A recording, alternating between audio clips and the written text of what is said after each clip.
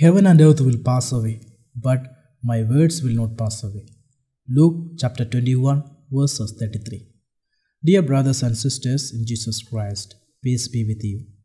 Today, November 27th, 2020, Friday of the 34th week in Ordinary Time. Today's Gospel reading is from St. Luke chapter 21, verses 29 to 33. Let me read the Gospel. Jesus taught them a lesson. Consider the fig tree and all the other trees. When their buds burst open, you see for yourselves and know that summer is now near. In the same way, when you see these things happening, know that the kingdom of God is near.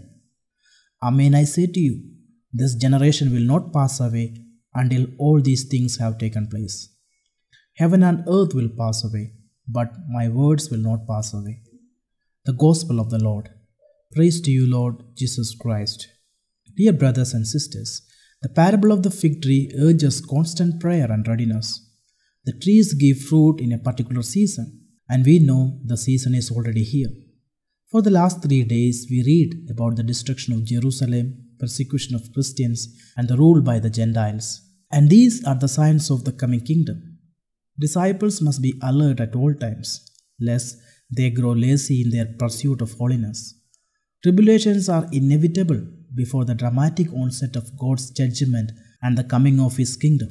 Jesus' command to be vigilant advocates the earliest Christians still worshipping in the Jerusalem temple must prepare to flee the city before its downfall. Humanity must be ready for the personal judgment by God, and the church must be persevere in holiness while awaiting Jesus' second coming at the end of time. In Jesus, the kingdom of God is at hand. He calls His hearers to conversion and faith, but also watchfulness. In prayer, the disciple keeps watch, attentive to Him who is and Him who comes, in memory of His first coming in the lowliness of the flesh, and in the hope of His second coming in glory. In communion with their Master, the disciples' prayer is a battle.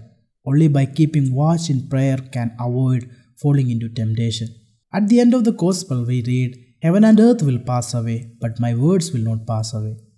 Jesus' words strikes the permanence of God's word in contrast to the created things in permanence. Changes will take place in the created universe, but the God's word will remain as it is. The fulfillment of God's words is sure. The grass withers, the flower wilts, but the word of our God stands forever. Isaiah chapter 40, verse 8. May God bless you all.